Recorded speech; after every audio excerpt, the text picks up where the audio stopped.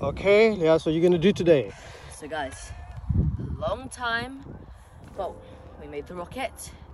The next part of the rocket series. Now, as I promised, we got our rocket here. But I won't be doing my homemade ones. I want to do this one first, and maybe in the next part, we'll do our homemade rockets. But we have everything ready. We've got the drone ready for good video impact. And this thing's going crazy.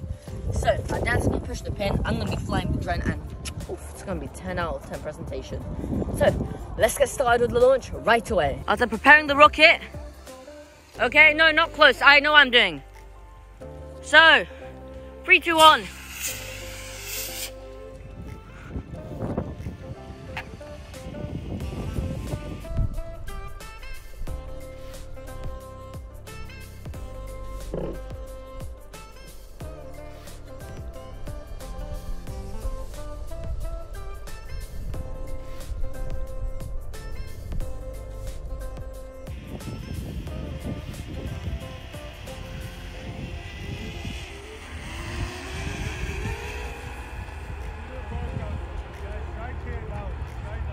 Where?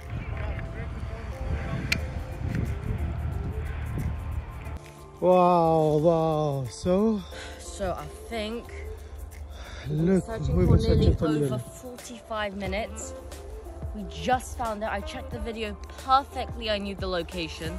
It was around here, and we got it there. And basically, what happened was that the rocket was all over the place. I'm not sure what did this. Look, everything can see is fine though, at least.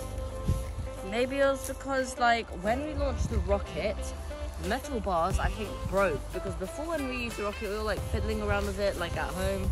And then just, like, broke. So then we only had, like, one bar. And maybe that's why it didn't, like go up properly. So maybe next time, I will get a better rocket. I'll make it better. I'll do it with my dad. And hopefully, it'll go up and a success. And then we'll be able to build a big rocket that will go all the way up. So overall, I'd say this rocket would be a 6.5 out of 10.